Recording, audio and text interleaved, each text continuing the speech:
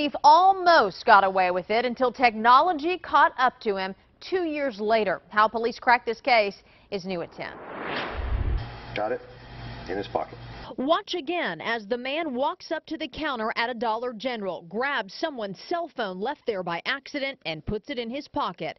This happened in December 2013. At the time, Purcell police say no one could identify him. The case just kind of went cold. But thanks to a serial number, We encourage people always write down serial numbers for anything you have. and an online service that tracks goods taken to cell phone exchanges and pawn shops, the case got hot nearly 2 years later. I'm getting an email notice from Leads Online that this phone has shown up.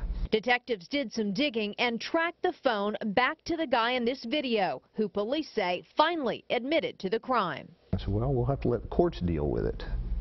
So as we're starting to leave, he asked me if he can talk to me again in private.